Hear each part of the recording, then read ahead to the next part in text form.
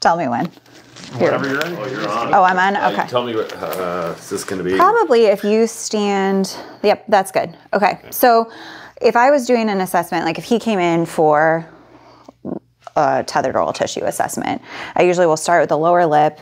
They're usually sitting up like in a dental chair. I don't have them laying down, but okay. So open just a little bit for me.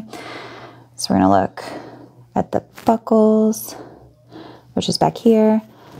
You can see the frenum, but it's not overly tight. When I run my finger over it, it feels like butter, not guitar string. Speed bump, maybe. No, this guy is.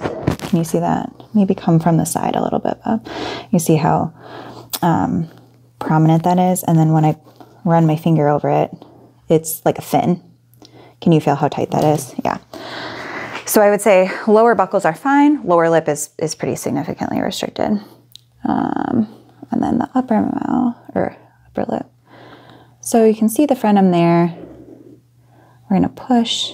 There's some tension, but it's pretty high. In an older person, an adult, you could look for a recession by the teeth where the gums are kind of moving away. But you also want to be careful to note, like, it shouldn't restrict normal movement, okay? If you have like the cheek way stretched out, then, you know, it's going to seem tighter, but that's not normal movement. So those are fine. You can see them, but they're not really restricting normal movement, in my opinion. They don't feel overly tight.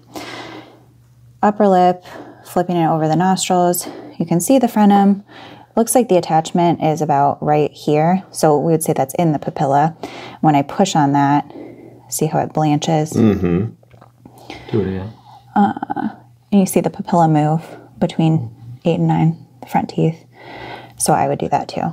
It's not, his is not terrible. It's somewhat flexible. I would, especially in a child, especially in a growing, developing child, because I think that the lips, we don't have as much like studies on them. We don't know all that they impact, but I had a patient who I released his lips and he stopped wetting the bed, which is like crazy to me. I was shocked. But like the position of the sphenoid and all of these different things in there can be related to that tension. You know, if it's pulling in a way it shouldn't pull, it doesn't just impact that one spot because the rest of the face moves differently too. He only wets the bed after drinking. So you see when he smiles how much his lip curls in. Okay, you see how it's like tucked under there. Well, that's partially his attachment. Again, his is not the greatest example because it's not super, super tight, but it's tight. So that would probably help relax the lip a bit and take away a little bit of that gummy smile. Sorry, I hope you're not being offended by me analyzing this. On. Okay. And then if you look just like at his bite, so he's actually almost class 3. I mean, without seeing his, imaging, like ICAT imaging and things, it's hard to say, but I would bet he's a class 3 because he's almost end to end. Yeah. And you can just see like how pronounced the chin is. The maxilla is underdeveloped to a degree. Hard to say how much, but when we do, well, I don't, Dr. Brenda does like Ceph scans. So it measures everything and we get all these angles and that's like beyond my scope of understanding. All right, open. So now we're going to have you just open as big as is comfortable and lift your tongue up right there. Okay, so you see kind of the floor of mouth coming with it. Relax your tongue. Now I'm going to hold down the floor of the mouth and now lift your tongue. So really his movement is actually good.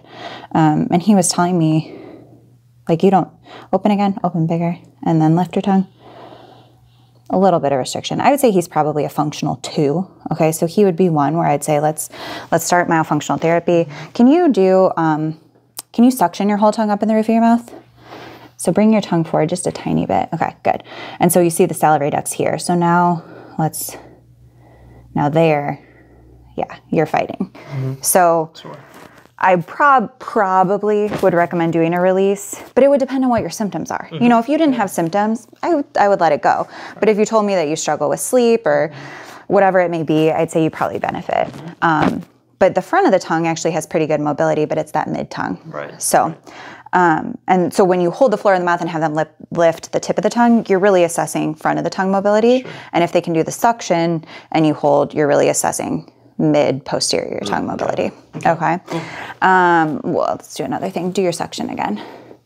So really, like, he's one that he has enough space. You know, is it perfect? No, because he's got some, you know, he'd benefit from ortho from a cosmetic standpoint probably, but he's got, you know, the borders of the tongue are a bit rolled. It's a little bit cramped, but I wouldn't necessarily say he needs expansion. Whose tongue comes to all the way to the outside of their teeth. Yeah. My kind of rule of thumb. Yours is not that way. Yeah. My kind of rule of thumb is like, if it's covering half or more of the teeth, then they're too narrow. So I would say, you know, you could get away without having ortho. What else do we want to look at? Septum. You can't really, I mean, his septum, I mean, his nostrils look good. Yeah. Another thing you can assess is if you have him take a deep inhale and you look for nasal valve collapse. So inhale again through your nose. So he's good. Sometimes you'll see the whole, like the nair is just going like this. And so then, of course, that patient has to breathe through their mouth when they're sleeping because their valves are collapsing. So you have to look at like the underlying reason for the mouth breathing. Right. So. Beautiful. Okay. Thank you.